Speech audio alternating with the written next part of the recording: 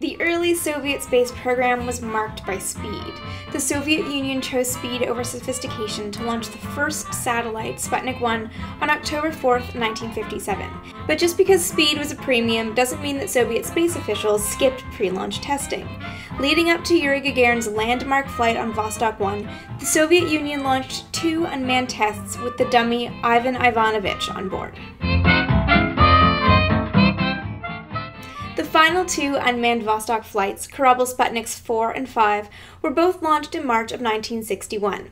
It was a time during which the Soviet Union was starting to get a little bit nervous that they were losing their lead in space.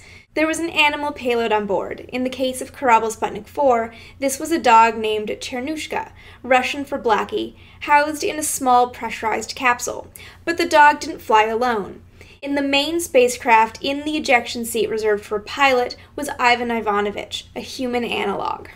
Inside Ivan's body were 40 white mice, 40 black mice, a host of guinea pigs, reptiles, human blood samples, human cancer cells, bacteria, and fermentation samples. One of the main tests on this flight was a test of the communication system between the capsule in orbit and the men tracking it on the ground. The Soviets had decided not to fly a recording of a numeric countdown, lest their Western counterparts listening thought they were launching a real mission. They also decided not to play a recording of a man singing in orbit, lest their counterparts in America think that they'd launched a cosmonaut who'd succumbed to space madness. A choir singing was the best option. Kорабль Sputnik 4 launched on March 19th and did an exact replica of the flight planned for Yuri Gagarin. Ivan Ivanovich even ejected from the capsule just before landing, exactly like Yuri Gagarin would do a month later.